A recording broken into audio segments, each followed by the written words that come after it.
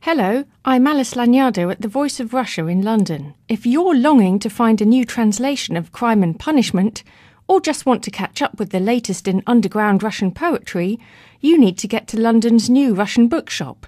Waterstones, which was bought by Russian billionaire Alexander Mamut last year, has just opened a Russian shop within its flagship Piccadilly store. We invited Waterstones Head of Operations, Neil Best, and bookseller Masha Padriarei into our studio to talk about this new mecca for Russophiles. I started by asking Neil why Waterstones has decided that this is the moment to open a Russian bookshop in London. I mean, it'll come to no surprise to you that we're under Russian ownership, so of course that has a little bit to do with it. But moving beyond that, James Daunt is a great Russophile, as am I, and we, in discussions with Alexander, had seen the potential for a Russian bookshop for some time. There's 400,000 Russian speakers in the UK, 100,000 in London, so clearly there's a market that's not been tapped into there, and that's the reason for doing it now. That's what I was going to ask about. Did you do specific market research to find out? I'd really like to know what your findings were. Well, I'm happy to share with you in more detail, but obviously you can break it down into a very transient working population, which we felt were quite well catered for in places like Russkiy. And then there's the traditional market here for Russian learning with people like College and Grant and Cutler. But just looking around in central London, there didn't seem to be a bookshop that was a fair expression, I suppose, of Russian culture, a proper literary Russian bookshop, as Waterstones would be as an English bookshop. And Masha Padriarei, you're a bookseller at the Waterstones Russian department. What are you excited about selling to your new customers? Well, we've got a really wide range of literature, but also we are very lucky with our suppliers because they handpicked a beautiful selection of very contemporary and very diverse literature for us to sell. And the novels that we have are new. Some books are published in 2012, so it's just off the print. We have new Pelevin, new Petrushevskaya. We've got a lot about Russian history, contemporary and old, essays, memoirs, classics, you name it.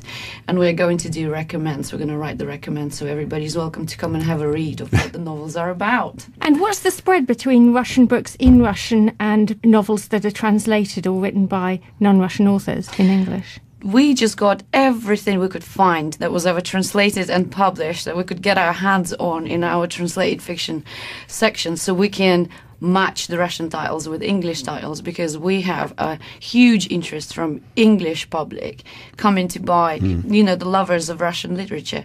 They come and they want to find the equivalent of the Russian novel translated into English. So we're trying to have double titles, one in Russian and in English. How many titles do you have, roughly? We have about 5,000 titles in Russian. So we're going to try and get the same in English, but not everything has been translated. And Masha, do you think this started because did you have people coming in asking for Russian books? Absolutely, yes. And there's a huge percent of population in London, people in London, who are Russians. And, I used to work in a different shop before, and 10%, easily 10% of our customers every day were Russians. I spoke Russian every day in my shop. Neil, is this something your market research bore out, that there is an appetite? I mean, some people might be surprised because there is an online market. Some Russians go back home quite often and buy books there. Did you find that there was an appetite, nevertheless, to buy real books in a real bookshop? Absolutely. And you only have to go around there. I'm sure you'll be around there soon, but if you go around there already, it's full of Russians looking at real books and buying real books. So that market research is definitely borne out. That's essentially the same problem that any retailer faces these days. There's buying online, and then there's being able to go into an environment where you can relax and talk to people with the same ideas and views and have a chat about it, talk to well-informed booksellers about it who can recommend things for you rather than just knowing already what you're looking for. So I think hopefully we're solving that problem of the excess baggage on flights to and from Moscow. And And what about the choice of Piccadilly rather than in another of your stores? Yeah. It does seem to be becoming quite a Russian region round here, and I wondered if that was one of the reasons for your choice. Well, it is partly one of the reasons. I mean, we talked to Academia Rossica, and obviously the Russian Film Club is based very locally. So, when you've got a market here, and Maslenitsa Festival in Trafalgar Square at the weekend, so there's definitely a sense that the centre of London is a place where there are a lot of Russian people and a lot of Russian activity. It's also our flagship shop. So, we wanted to make a bit of a statement about it. Now, Masha, some people say that the newer Russian writers are not read or appreciated as much in the UK as they could be, that they haven't made as much of a splash yet as they should. Do you think this is the case? And if so, why might this be? Well, I'm glad you asked that, because this is the conversation that I'm having every day with my new customers, people who come and ask about the Russian shop. And so far, it's not just my opinion, I'm going to be honest that loads of people kind of think that as well, that it's good that we're concentrated on the new authors, because in the Russian book market, which is huge, and of course we can't represent all of it, they get a little bit lost sometimes. So it's really good to have them well represented and in one place, so people can come and just browse and actually decide for themselves whether they like it or not, rather than read somebody else's opinion about it. So people don't know where to look. I know when I was at university, I used to rely on the Glass Journal for a window into Russian literature, but now there's so much more coming out. I think that because there are so many different portals and so much information on the internet, it could be quite confusing for the reader of the new authors to kind of decide whose opinion to listen to. But instead of listening to that opinion, you can just take a book from the shelf and read it, and then you can decide for yourself or speak to a bookseller. Yeah. I mean, just to back up what Masha's saying, there's a vast wealth of Russian publishing, not much of which gets translated. But if you look in the UK market at the popularity of people like Pelyevin and Boris Kunin, for instance, who's just become a huge cult now, I think what we will try and do with this is have a shop window, not only for the public, but for publishers too, to say, look, there is a market for this stuff in the UK and there is a lot of interest in it. That's what's happened with Scandinavian fiction, for instance, over the last number of years, just by a slow build of having a few authors who do break through. Suddenly there's a flood of interest, and it's all over the TV and everywhere else, and it's the biggest thing in the market at the minute. So we're hoping that in some little way we might be able to move Russian publishing and translation along and help out those brave people who've been at that sort of coalface for a long time. There is a perception sometimes that apart from people like Akunin and Pelyevin, some of modern Russian literature is quite sad, and a lot of the books I've read recently haven't been comedic. Do you think that puts people off? Do you think that's a perception in the British mind, or is that changing? Well, this bookshop is a project about kind of cross-cultural relations, if you like. So hopefully, if that perception of the Russian mindset as slightly introverted and miserable does exist there, and inevitably is reflected to an extent in writing, but it is a bit of a cliche, I think. And if we can entice British publishers and readers to just take that step, I think that this provides the best opportunity to do so. People said this exactly same thing about Scandinavians, by the way, for a long time, suicide rates, etc. So, and now it's a cult, isn't it? So, hopefully, we can contribute strongly towards developing something similar here. The other thing I wanted to ask about, Masha, is that there does still remain a fascination with Russia among British writers of fiction, non-fiction, and so on. What do you attribute that to? Do you think that British writers are still thinking of a Russia that's long gone, or is it just something that's in our history? How do you find when you have customers coming in and talking to you about the kind of books they want to read? Well, I think that that we have quite a lot of books that are very popular that are written by Russian and Ukrainian writers like Kurkov, like Livinska, I think that the interest is growing. I mean, look at the Snowdrops. I know it's set in Russia, but anything that has a motive is just progressively becoming more and more popular. It's now in bestsellers, and this is kind of a new novelist writing. So I think people are less scared about looking into these books and finding something really horrible. I think the bit for me that was interesting about this project was that suddenly how many Russophiles English Russophiles came out of the cupboards. So as soon as you start talking about it to English speakers who you wouldn't necessarily know, they go, "Oh, I love Russian history. I've got loads of books on Russian history. I'm interested in Russian art photography. I've got a book with me actually that I just bought by an English photographer who's travelled around Russia photographing decaying wooden churches. So there is this sort of thing there that's been opened up probably in the last 20 years, where before that there was a particular image of Russia in the Western Europe, which has suddenly changed, and there is a lot more interest in other aspects of Russian history, I suppose, and literature.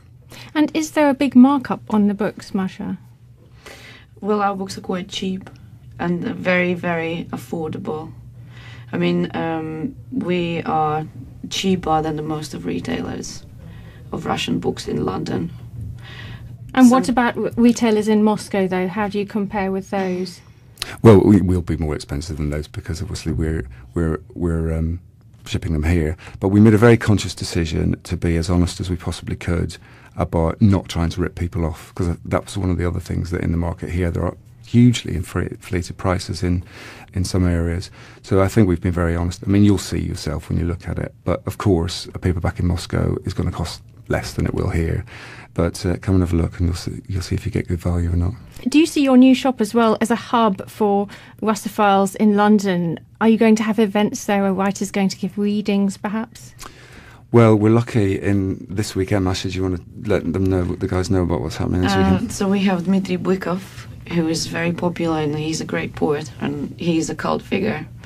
And rightly so, because he's extremely intelligent and interesting persona. So we're very lucky to have him in the shop, signing his new book, Гражданин Поэт, Citizen Poet. And then afterwards, we'll be going on to his event. Can't remember where the event was. There's an event in central London. Yeah, central London. Yeah, he's got a gig on. So we'd get to see the cream of the crop, I think, of the Russian community there. And then, we're hoping to get a lot of people on Saturday to see him. And what about future writers that you might be asking? Well, we want to build. So part of it, I think I've referred to it before as a sort of cultural hub. So we want it to be a meeting place for Russian people. So we're hoping to set up reading groups. We want to have lesser-known writers coming over. I was talking to someone from Snob yesterday about bringing over some fairly unknown Russian poets to perform and read. But also we'll work with organisations like Academia Rossica to bring better-known authors over who might have come and passed. So that will be your Kirkovs and Belevins and Akunins, which cater both for a Russian and an English audience. So we're quite happy to work with any Russian or Russophile organisation to set up a really strong, regular programme of events. And the benefit we have is that the space we're in Piccadilly is very multifunctional. We've other rooms that we can use, but also we can use the shop itself. We want it to be a place where people come and sit and read and talk to each other, not a fusty old bookshop, but a kind of really live and kind of vibrant part of Russian culture in the capital, and that means having lots of exciting events going on there. So, I mean, we already have Pushkin House. Yeah. Do you think there's room for something that crosses over perhaps a little bit? Yeah, I think so. I mean, and we'll obviously have conversations with Pushkin House about how we can collaborate on making the most of it for the community, because actually, it only works if we get customers. It only works if people like it. And we were just talking before we came actually about the range in the stock and how we'll ask our customers what they do want and what they would like to see in there, and we'll shape the range that's in the stock based on that. Lastly, I'd like to ask you both to recommend us a book in English for our British listeners by a Russian author. Perhaps, Neil, I could start with you. Well, I've just come from the shop with a book in my bag, so I have it in front of me, and you can see, well, you can't see, of course, because you're on the radio, but this is a book I was referring to earlier by Richard Davies, which is an extraordinarily beautiful photographic book of pictures of Russian wooden churches. He and his wife travelled around the frozen north for over a decade, and it's their life's work to kind of expose the condition that some of these churches are in and record them before they're lost really forever. So it's an absolutely exquisite book. Obviously got it in the shop, so do come and have a look. And Masha? I would like to add something to Neil's as well. Actually, people look at the pictures in this book and they wonder, what is so special about saving these churches? These churches are built without nails. This is the top carpentry you'll ever see in your life. So come and take a look at that book. It's really fascinating. Okay, I'm going to go with a choice. My choice would be Yegor Letov's poems. Yegor Letov is the massive cult culture for kind of my generation in Russia and the generation before. He's a musician, a poet, and he's a leader of the underground youth movement that grew up, and now his books are in classics. So I would recommend that book. It's very countercultural, put it that way, and very brave and very beautiful. That was Neil Best and Masha Padriarei of Waterstones talking to me, Alice Lagnado, at the Voice of Russia in London about their new Russian bookshop. You specific market research to find out. I'd really like to know what your findings were. Well, I'm happy to share with you in more detail, but obviously you can break it down into a very transient working population, which we felt were quite well catered for in places like Russkiy. And then there's the traditional market here for Russian learning with people like College and Grant and Cutler. But just looking around in central London, there didn't seem to be a bookshop that was a fair expression, I suppose, of Russian culture, a proper literary Russian bookshop, as Waterstones would be as an English. I started by asking Neil why Waterstones has decided that this is the moment to open a Russian bookshop in London. I mean, it'll come to no surprise to you that we're under Russian ownership, so of course that has a little bit to do with it. But moving beyond that, James Daunt is a great Russophile, as am I, and we, in discussions with Alexander, had seen the potential for a Russian bookshop for some time. There's 400,000 Russian speakers in the UK, 100,000 in London. So clearly there's a market that's not been tapped into there, and that's the reason for doing it now. That's what I was going to ask about. Did you do bookshop? And Masha Padriarei, you're a bookseller at the Waterstones Russian department. What are you excited about selling to your new customers?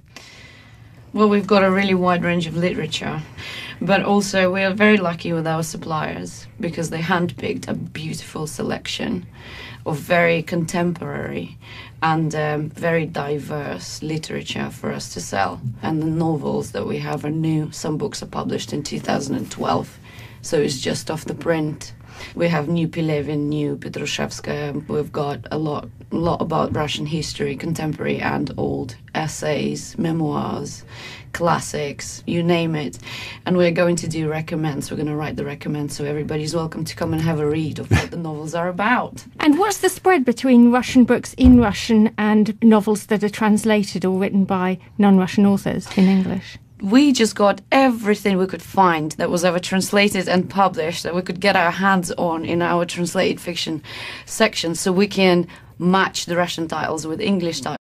Hello, I'm Alice Lagnado at the Voice of Russia in London. If you're longing to find a new translation of Crime and Punishment, or just want to catch up with the latest in underground Russian poetry, you need to get to London's new Russian bookshop.